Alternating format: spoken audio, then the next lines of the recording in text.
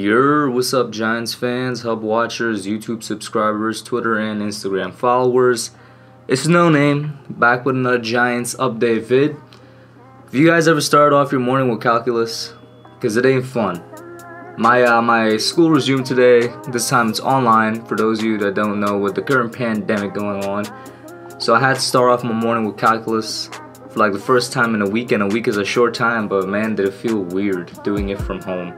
I'm in between classes right now, as funny as that sounds, so I actually have time to record this move that the Giants made last night.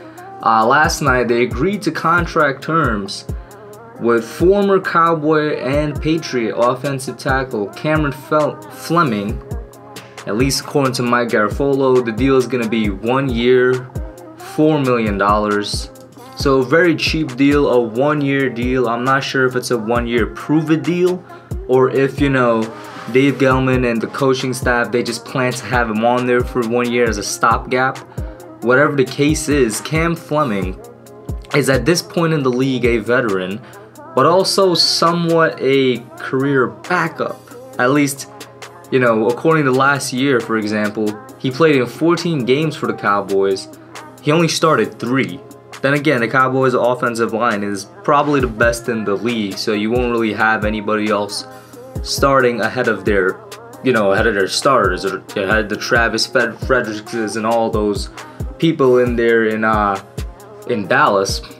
But before he was at Dallas, he was with New England. He was drafted in New England in 2014.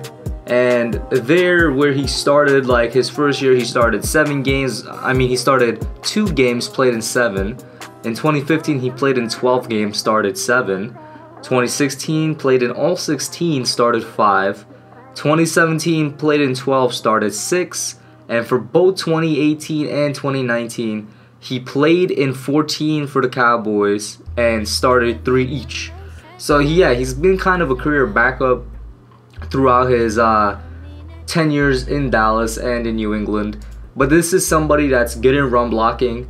At least that's where his forte is. He's alright in pass protection, definitely needs to improve there. But as a right tackle, he comes in, and I believe, at least I hope, that the Giants are going to use him as a depth piece, because we definitely need depth at offensive line. We seem to have at least one injury at the offensive line every year, whatever the case is.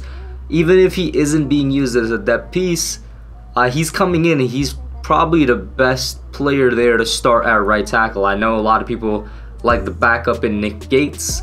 I'm personally I need to see more for him before I'm about to put him out there in a starting role at right tackle. But also the Giants have been in, there's rumors going around, there's reports going around that they're planning to put Nick Gates at center, which is very weird. I always thought he could work out, as a guard and a tackle maybe, but never did the thought of putting him at center come across my mind. They probably see something that we don't. Whatever the case is, Cam Fleming comes in and he's automatically the starting right tackle just because of his years of experience, and because he's frankly better than, all of our other tackles on the team other than Nate Solder. At worst, we have a true swing tackle guy, somebody that actually knows what he's doing at the position, and not a player that has never practiced at the position before, or a player that has at one point in their career, but it was like years and years ago. Nah, Fleming has been a right tackle basically his entire career. Now then, there is a coaching connection, as with almost all of these, if not all of these signings that we did so far.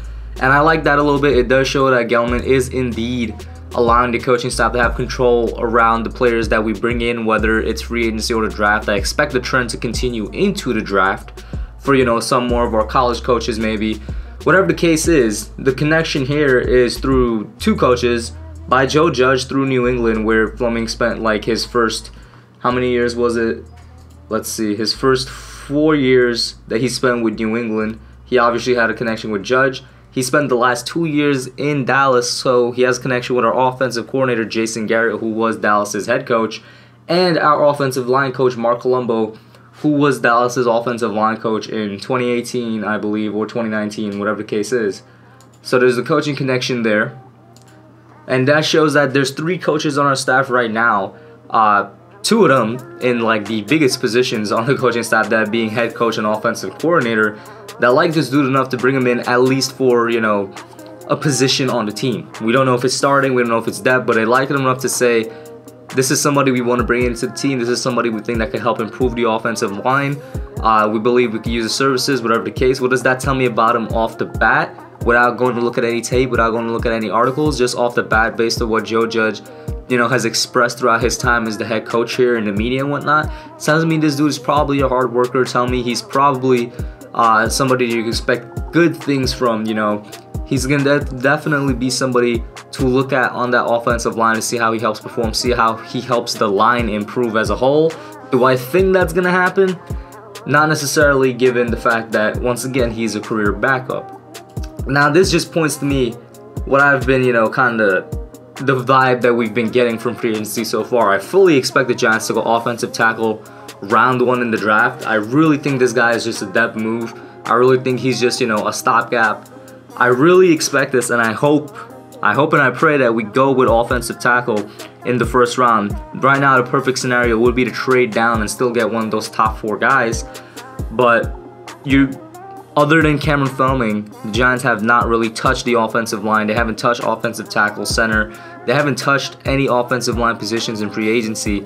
And it just paints the picture that we're going to take an Andrew Thomas, we're going to take a Tristan Wirfs, a Jedrick Wills, a Mekhi Becton in the first round, and we need to do it because this offensive line only has about 2 good players on it in Will Hernandez and Kevin Zeitler.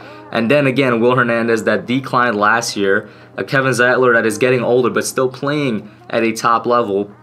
And then we have one average dude in Nate Solder that's being paid like he's a top guy. Then again, prayers out to Nate Solder and his family. I believe his wife is going through chemo, and she's also, they have a kid and whatnot. So maybe there's personal issues affecting Nate Solder sometimes. Definitely got to remember that players are humans too. But Solder's been on the team for 2 years now, and he's been absolutely less than stellar. Definitely not deserving of the price range that he's being paid. That has to be stated. So it would be a shame if the Giants do not at all address tackle in the first round. As much as, I do like Isaiah Simmons, but I've said this and I've maintained this since about like January or something like that. Offensive tackle is the way to go. It's the more important position right now. Why don't you protect the future first and then go continue to work on the defense? Most of this offseason has been defense, so I expect, at least a good part of the draft to be on offense. But that's it for now. I'm probably going to throw up some other quotes during the video, whatever the case is. I got to get back to class, as funny as that sounds. Let me know what you guys think about Cam Fleming. Oh yeah, and I don't really, any other signings from here on out, same thing as I said last video, probably going to be a bunch of depth pieces, contracts like this, very similar, very cheap contracts, very short contracts. We'll see how it goes. Put your comments down below. I'm out. Alright guys, thanks for watching. Put your comments down below. Make sure you smash that like button, subscribe, and turn on post notifications. Until next time, I'm out. Yeah.